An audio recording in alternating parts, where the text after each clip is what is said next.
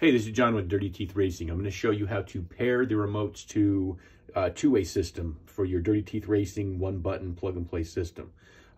Procedure's pretty easy.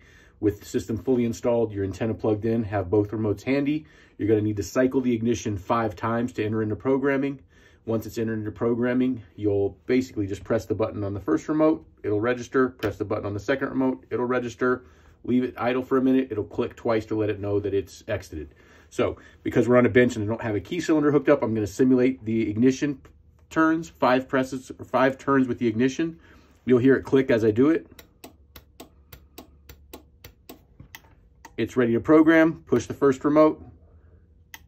Green light means it's paired. Push the second remote. Green light means it's paired. Let it sit. 2 clicks means it's exited and you're good to use the system. You can test it by pressing the remote button for more than 3 seconds and it will activate the system. You can hear the system powering up.